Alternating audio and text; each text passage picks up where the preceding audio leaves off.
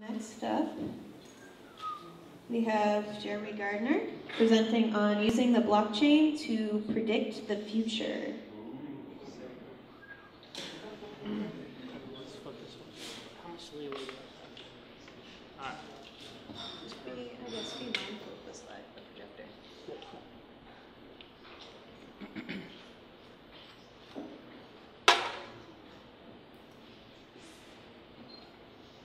Throughout the course of human history, beyond sex, food, sleep, and, well, survival, humans have had a few innate desires. You can find this in almost virtually every civilization. One of those desires is to bet. When an individual thinks they're right, they like to bet another that believes they're wrong. Another desire is to predict the future. What Augur does is it takes the former desire to help enable the latter. But before we get there, I want to talk about prediction making. Who should we trust when making predictions? Historically, we've had fortune tellers, tarot card readers, oracles. The ancient Chinese had something called oracle bones, which is some of the earliest dated writing, and prophet-like figures would divine the future and write on these turtle shells. Now, none of these mechanisms were particularly accurate. In contemporary society, we have pundits. We've got individuals like Bill O'Reilly and Paul Krugman, who, to give them credit, are often right, but they're often not. And this has proven to be a problem when we rely too much on punditry and don't choose to look at our own opinions. So then there's opinion polls. Now, opinion polls are good, and some of you may not be able to see this, but this is from late October 2012, in the midst of the general election between Barack Obama and Mitt Romney. You know, some of these polls were right. Obama was due to win, but most of them said actually he was not going to. And the ones that did only gave him a few percentage points ahead of Romney. Now, this is somewhat concerning because a lot of people believed that it was pretty clear that Barack Obama was going to win. And this kind of reverts to the notion of the wisdom of crowds. Now, opinion polls somewhat get at the wisdom of crowds. If you're not familiar with the concept, I'll run through a couple of examples. A few years ago, a Columbia Business School professor asked his 71 students how many jelly beans were in a jar of candy. And they guessed anywhere from 250 to 4,100 jelly beans. Now, they guessed on average that the average rate of error was 62%. The actual number of candies was 1,116. Only 2 students did better than that average rate of error. However, if you took the average of all these people's guesses, what you got was 1,151, which was only 3% off from the correct number of jelly beans. Now, if these people have been betting money or that there have been more of them, you can begin to imagine that they would have been more accurate. This test has been replicated multiple times. To the right, you see Jeopardy, which I'm sure you're all familiar with, trivia game show. When someone gets stumped on a question, they get 3 lifelines. First is 50-50, cancel out half the questions. Not important in this scenario. Then the 2 others are phone a friend. Phone a friend enables you to call on an expert that you know, that you think will have the right answer to the question you're stumped on. The other is poll the audience. Now you think, and most contestants do, that when they call the expert is going to be right. Turns out, the expert's only right 65% of the time. Not bad. But when the contestant polls the audience is right 91% of the time. Now, your average game show audience is not a bunch of Harvard PhDs. But the fact of the matter is that when you aggregate their knowledge, you can derive the truth or get closer to it. And that is the premise of a prediction market. For those of you that are not familiar, a prediction market is a market quite similar to a stock market where you can buy and sell shares. But instead of selling shares in the future price of a company, you can buy and sell shares in the future outcome of an event. Sports, weather, you can do stocks if you like. And you can buy and sell yes or no shares, depending on whether you think the event will happen. Right here you have the 2012 election, so instead of yes or no shares, you have Barack or Romney shares. But it's the same general premise. The price per share can only be between, on this market, which was hosted by Intrade, a popular prediction market, the price per share could only be between a penny and $10. Now, depending on how many Barack Obama shares were being bought, that would affect the price of Mitt Romney shares, because it's the same yes or no premise. So, if more people believe Barack Obama would be elected, and thus more Barack Obama shares were purchased, let's say the price per share was $5.85 out of $10.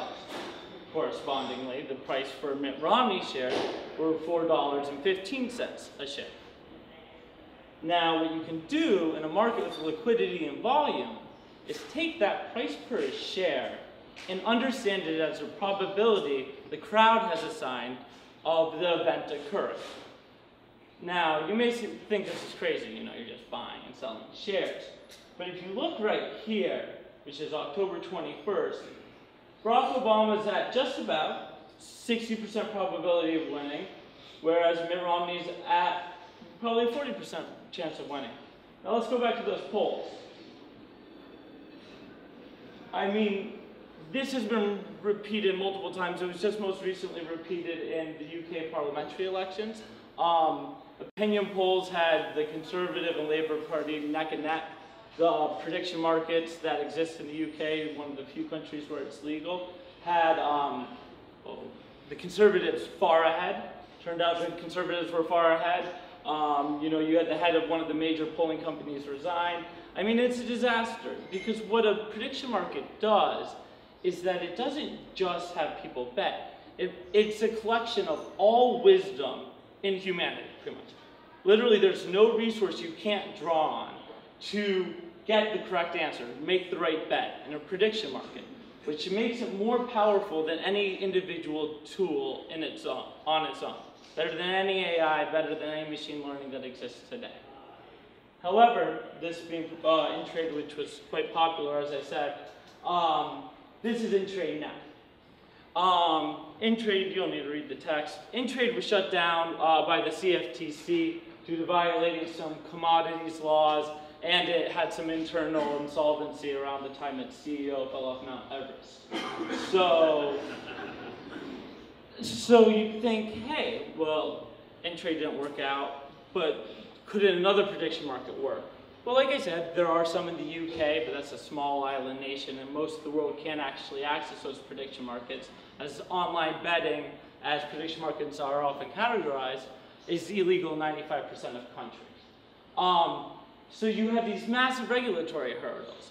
But that isn't to say others haven't tried. In fact, the CIA, DARPA, and the Department of Defense tried to build their own public policy prediction market in 2006. But when Congress caught wind of it, their kind of puritanical views kicked in, and they saw it as a terrorist incentivization market instead of kind of a flagging mechanism that it would have actually served as. In 2010, the Hollywood Stock Exchange, which was a play money prediction market for predicting the future box office returns of movies, actually received a no action letter from the CFTC that said they could run a real money prediction market. Of course, Hollywood threw their arms and were like, hold up, we don't want you predicting the box office returns of movies we know are going to bomb, because in the first week, that's when we make all of our money, and we don't let reviewers review it until the movie comes out. So if you have people betting that the film's going to be a bomb before it's released, then people may not go see the movie. So Hollywood calls up its lobbyists. The Dodd-Frank Act, which was enacted after the major financial crisis, they called up their legislators from California and said, hey, just throw in a little stipulation about prediction markets. banning Hollywood prediction markets, and other things that might nuisance us. Sure enough, they did it. Dodd-Frank was a big act, and sure enough, it was passed. So not all hope was lost yet until Nadex, a derivatives exchange, tried to host a political prediction market for the 2012 elections. They got shut down. They couldn't get the no action letter, despite us knowing from the results of those polls versus prediction markets that prediction markets are a really great forecasting tool. So, the reason why I'm here today is to present you with an alternative, or better, a solution. The solution is Augur, and instead of telling you about Augur, I'm just going to show you it. So we're going to exit the slideshow real quick, and we're actually going to go to this platform because we've got working alpha software right now. This is Augur. It is a decentralized prediction market platform. It uses the blockchain in order to create a robust global software that allows anyone to make predictions. Let's see if we can make this any more visible. It doesn't really matter because our alpha testers are not the best forecasters, so the odds on almost all these markets are totally skewed. But what you have here is a platform that anyone can download or potentially access through a WebSocket and participate and create markets, assuming they have access to cryptocurrencies, which pretty much increases with every passing day. You can go to a market such as apes will rule the planet by the fourth quarter 2019. I'm actually kind of bullish on that, so I can go and I can buy some yes shares, and I can buy like 100 shares, and I can move it up to 40% because, you know, it's not a very liquid market.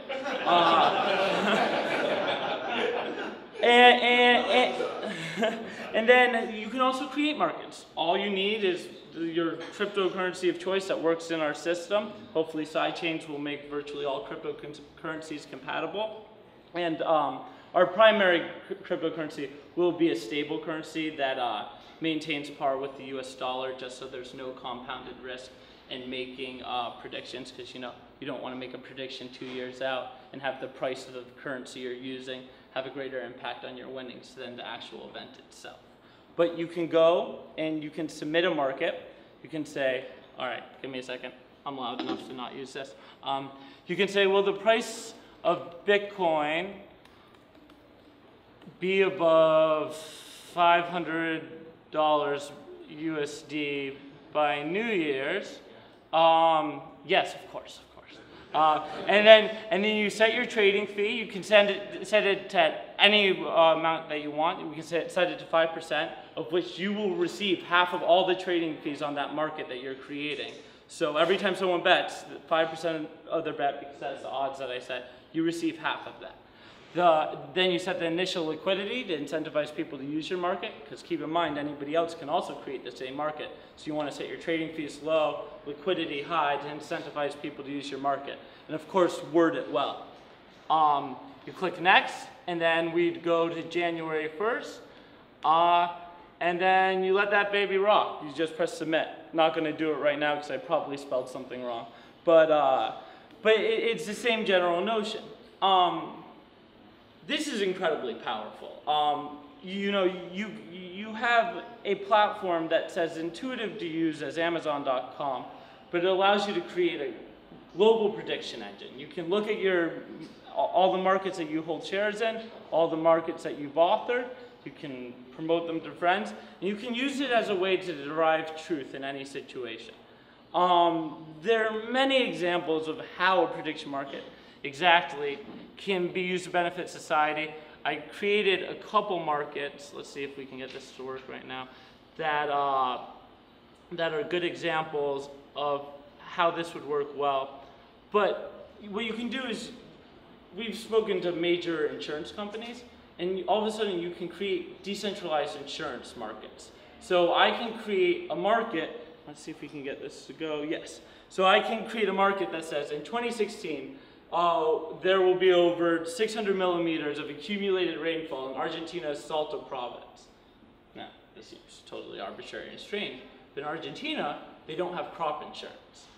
So what that means is when a farmer has a bad crop cycle, or there isn't enough rain one year and all of his crops die, he's shit out of luck. Now what I'm doing is creating a market that he can go on his computer. Most people, even in the developing worlds, have computers these days or smartphones, can go online, and I set the odds at 100%. Set a high amount of liquidity. And now he can hedge against his crops now by buying no shares.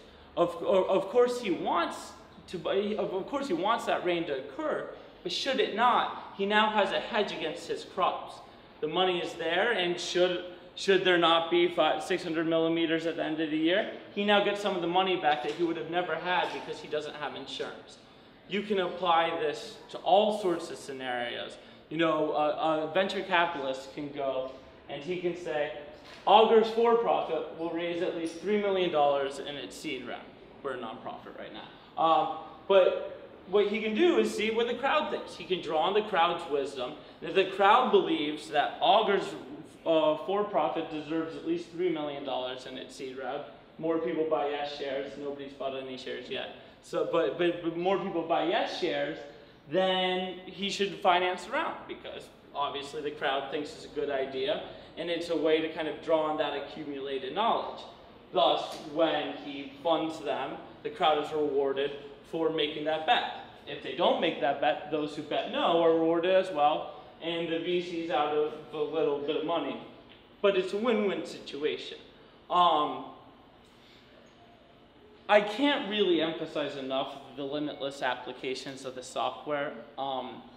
Every time I give a talk, the applications people come up with kind of blow my mind. But before we go any further, I want to explain how we keep the system totally decentralized. Because in order to have a decentralized system, there can't be a central point of failure. Typically, in a prediction market, you'd have a single individual or a company that says whether or not an event happened. Of course, if that's the case, you end up like Intrigue. We don't want to fall off Mount Everest.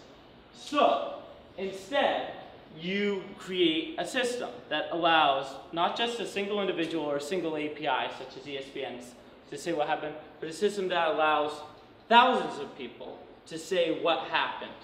And that's through a system called reputation. Reputation is a cryptographic token.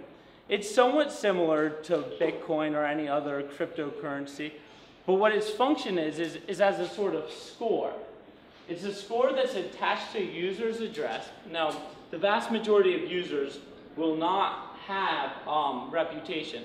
Those that do will buy it in a crowd sale that will occur in the next couple of months, about 2 weeks after Ethereum's Frontier launches. And it consists of 11 million tokens that will ever be created, all released at the end of this crowd sale.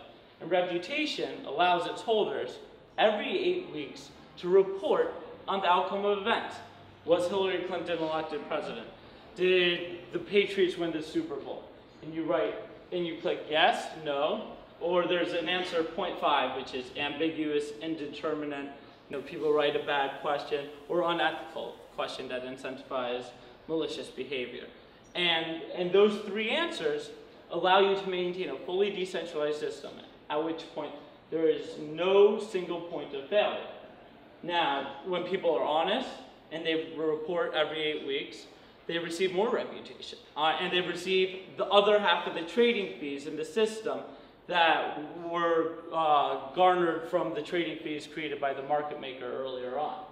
Now, however, if you try to lie, collude, manipulate in the system, or just forget to report on the outcome, you lose your reputation and it's redistributed to the good guys.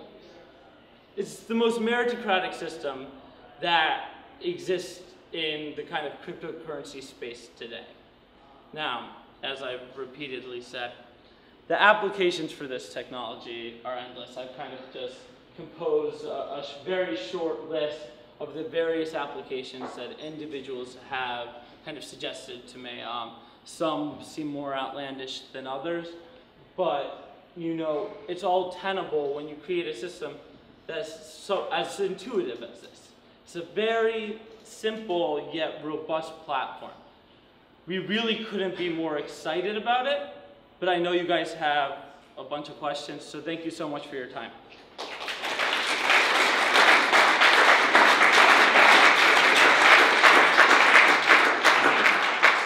Questions? Prediction is based on future, not in the past. Right. So actually, if you were to apply your example to today's problem of prediction, to Greek crisis, the crisis in Greece, can you just put that in your model here? What you predict the next 6 days? Yes. So So the question was, could you create a market about the Greek crisis, correct? Yes. Yeah, so I am fairly sure we have one. Yeah, so the question is, will inflation in Greece soar above 20%? It seems the market broke. But yeah, you can create a market about anything, and it can be for as short a time period as you want, or as long a time period as you want. Although there's definitely a sweet spot that will be found over time, you know. Once this system actually goes live, right now we have an alpha that anybody can visit by going to augur.net. But once we go live, we'll start to see how these market dynamics truly work. But a 6-day market seems totally tenable to me. Yeah, but earlier you said you could predict. This is prediction. So what you get is when thousands of people are buying and selling shares of yes or no, Greece will default on its debt. What you get is a probability, because the price per share in our system is between less than a penny and $1. So let's say more people buy yes shares of Greece defaulting, so it costs like 57 cents for those shares and 43 cents for no shares. You can take that 57 cents per share and understand it as a probability of Greece defaulting. Now, of course, there's going to be fluke events, but what we're predicting, pretty much, is that when you take the wisdom of crowds, more often than not, they're going to be correct in predicting the future outcome of events. Yeah, but in your earlier slides, you could search for the prediction where you type something.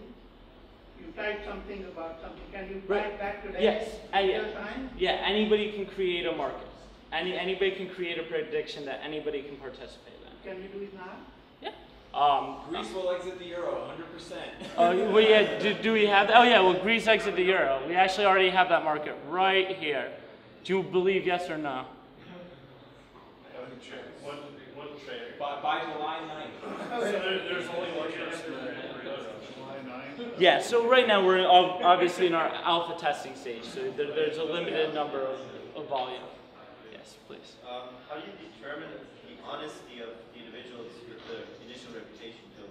So we use something called K clustering. Now, I shouldn't be answering that. If you have a question, Joey over there with the glasses and the blue polo can actually explain the algorithms used to kind of determine the liars. We actually have a great new blog post about creating a decentralized lie detector. So I really encourage you to go to augur.net, just check out our blog. It's our most recent blog post, and it explains in detail, several pages, how exactly we point out the liars. I'm just not going to do that right now.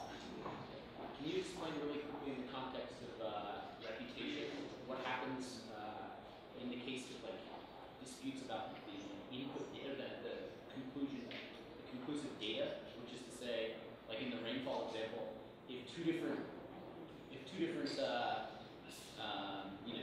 agencies recorded different rainfalls and one was on either side of the fence, right? It wouldn't necessarily be the original market maker's reputation at stake, but it would be the money. So first of all, most of these markets are going to auto-resolve themselves. In that, when someone buys and sells a share, they're most likely not going to wait for the reputation holders to report on the outcomes, because that takes a little while. More likely, when the event resolves, they're actually going to begin to sell right then, because then they can get their money back. They have to pay an additional trading fee, but it becomes more intuitive, and then you avoid those sort of disputes. But I think as this system evolves, a lot of the participants are going to realize that if you want to create a market that people use, you have to be incredibly explicit in the questions and predictions that you make, or else there leaves those sorts of ambiguities that I didn't even consider. But yeah, that's clearly a problem. And that's kind of the nature of decentralized systems. Early on, there's going to be some confusion, but as people get used to the system, they're going to know how to word questions better. Is there a reputation market for outcome data sources? So that What's that? is there can you use reputation for output data sources? So if there's a dispute between two agencies, the market decides that one is more trustworthy than the other. Just to say. So yes, so you could say. From the market maker. Oh, Joey, I don't believe. I guess to answer your original question, if you have something where there's two agencies in your report that you can solve, there's two ways to resolve that.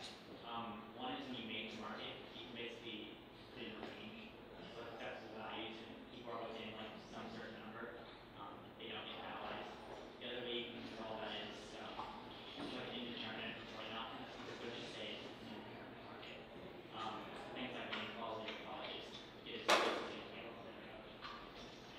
you can also specify which official source you want to use. Last question. All right, so as a former professional gambler, I'm very excited about the This is not gambling. but if, like Uber, in 5 years, Augur's worth $50 billion, and it's doing so well, it has potential, obviously. What about regulation? What if people start wanting to predict Hollywood movies or political outcomes, and Dodd-Frank Part 2 comes along, etc.? Or so, do you just leave out the U.S. or? How much time do I have?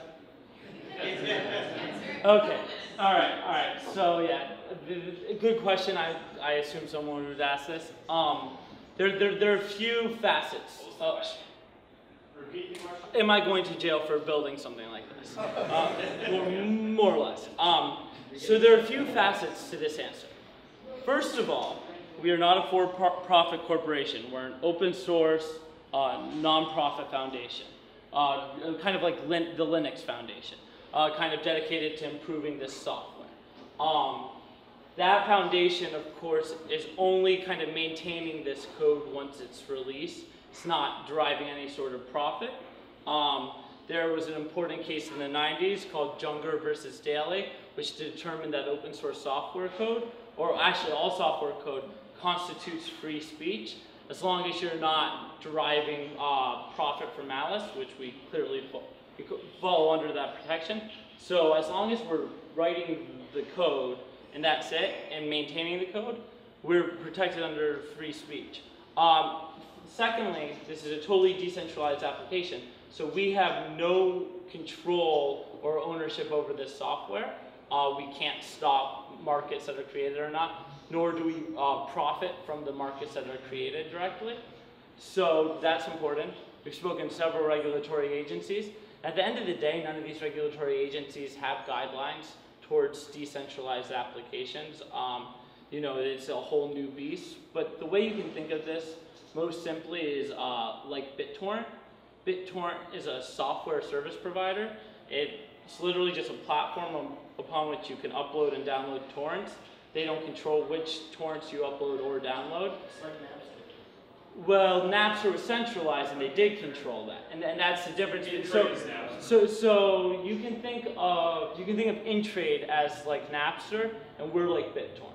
Whereas we don't control the content, but therefore we're not legally responsible for the sorts of markets that are created. I can give you a much longer-winded explanation afterwards. I've already done it once today, so I'm on the grind. All right, thank you so much, you guys.